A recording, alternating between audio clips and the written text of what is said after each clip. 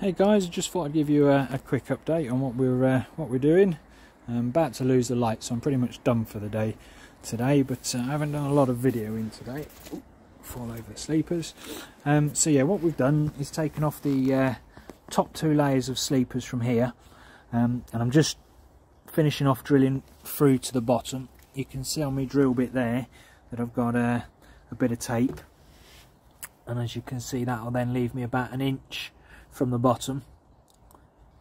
So the rebar obviously will go through the hole down to where the bottom of the drill bit goes.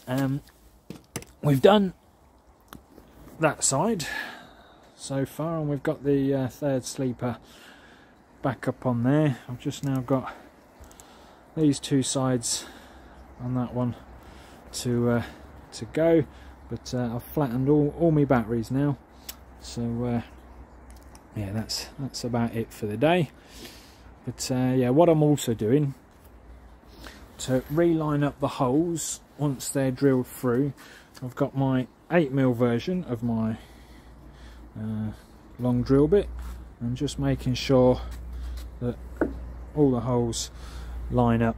And as you can see there, look, pull that out, and that's then an inch from the bottom down there.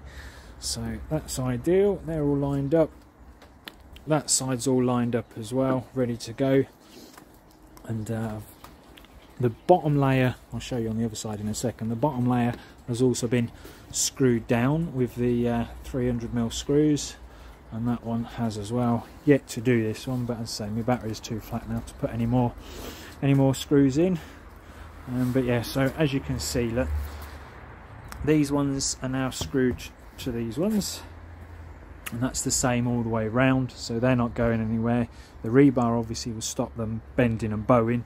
To be honest, these screws would have probably done that as well, but what I've done is just put the screws in there just to pin them tight together at the bottom there, because some sleepers are ever so slightly thicker than the others and ever so slightly bowed, and that will just stop them bowing in different directions, if that makes sense. So you won't get any sort of curving up like that or curving down like that. If they're all pinned together with the screws, that will stop them bowing different directions that way, and then the rebar will stop them bowing, or on this side, stop them bowing that way. Alright, so I'll get all my batteries charged up, and I'll come back to you tomorrow and hopefully show you a bit more. Catch you in a bizzle. Hey guys, just done another day's graft. I've managed to get all the pond back up, which is a bonus. It's all currently screwed in. We've got 1, 2, 3, 4, 5, 6 along this long back one in each one of these, and now it's time to put the rebar in. You might hear I'm out of breath, and that's because the big mallet is out. I have just managed to put one of the rebars in. God, they are a tight fit, but I'm gonna try and show you how we do it. But yeah, obviously earlier I took all the top layer of sleepers off, drilled through to about an inch above the bottom, and now I've got to cut the rebar and bash it in. So I'll get another rebar cut, and then we'll get it bashed in. Catch you in a second. Right, so as you can see, I've clamped my rebar in down here. I'm now going to try and cut it. So let's see how this goes. Oh, I haven't even measured it yet.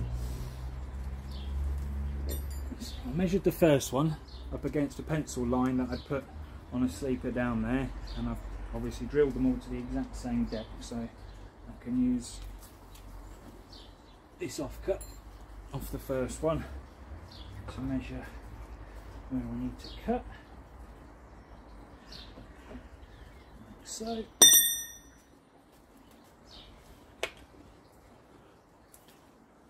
And here we go.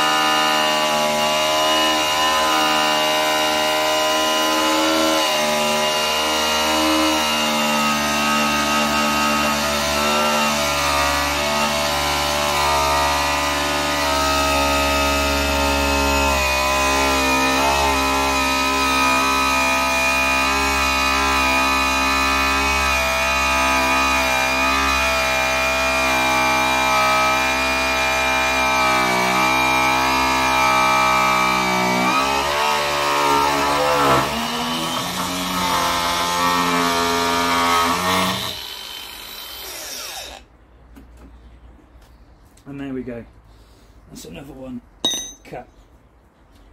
So what I'm going to do now is show you how I put it in.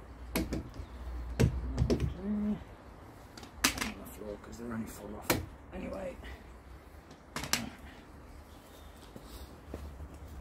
So move you guys. So that's got to go in that hole and all the way down. Let's see if we can find somewhere to stick you guys. There we go.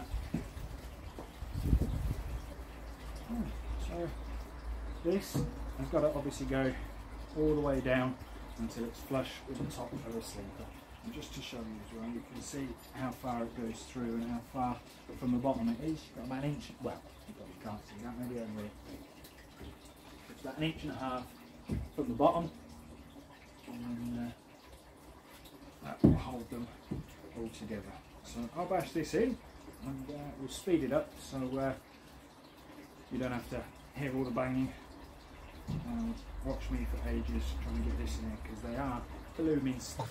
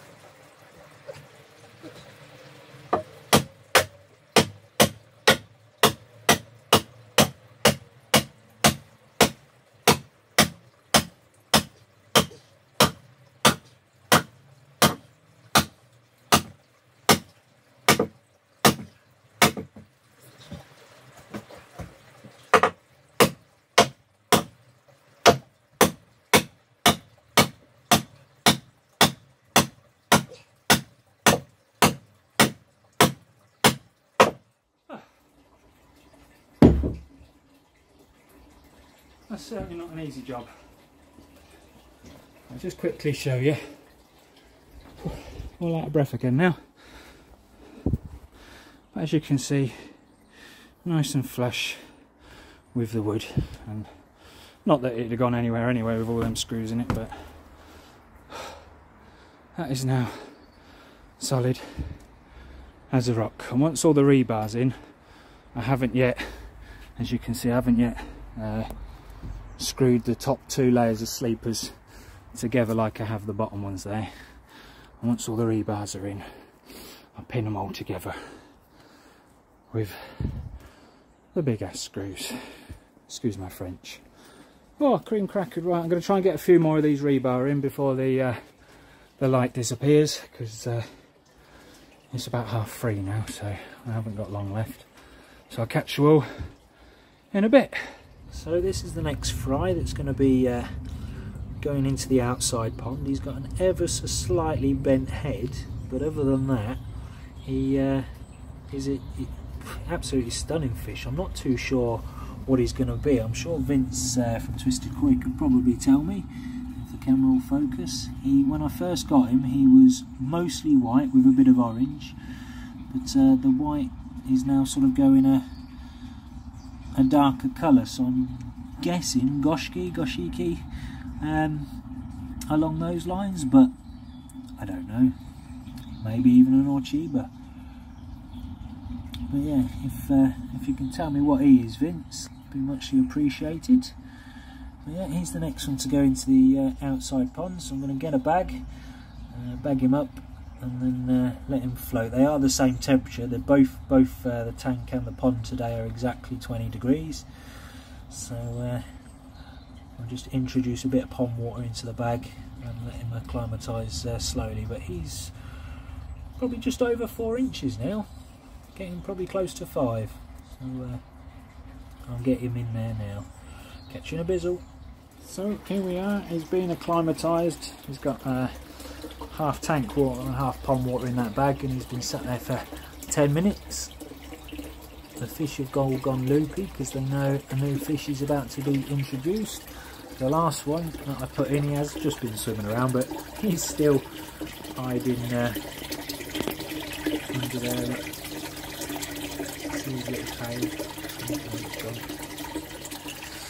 So yeah, so he's now got another little friend to join him. And if I can catch it this time, the actual release.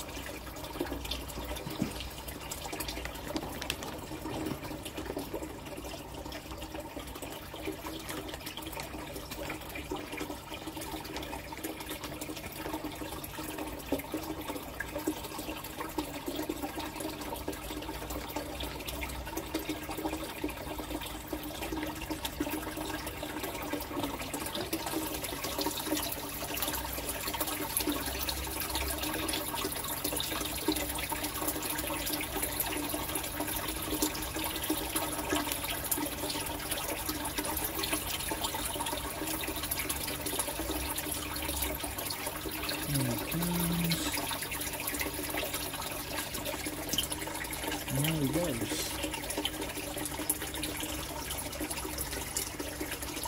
I'm much happier in this one because it's a lot bigger. As you can see, he's already actually way bigger than the first one that I put in. So that first one was just, as I say, that was the worst deformed one I had. So I thought, well, I'll try it first, see how he gets on. But, yeah, it's actually warmer in this pond in here at the moment by 0.1 of a degree than it is in the fish tank. So there he is, gone round there, enjoying the big boys. So yeah, again, I'll let you know how he gets on. And he's already, move the bag out of the way, already swimming around. Don't know whether you can quite make out there under the bubbles. Yeah, he's not scared. There he goes, look.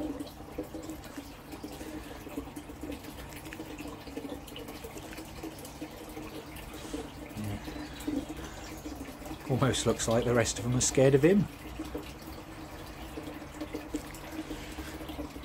But we'll see how he does. At least the little tiny one down there has got a friend to play with now. Oh, even saw him shoot out then. There he goes. Right, so I'll let you guys know how he gets on in there. Oh look, they've made friends already. Yeah, and I'll catch you all a bit later.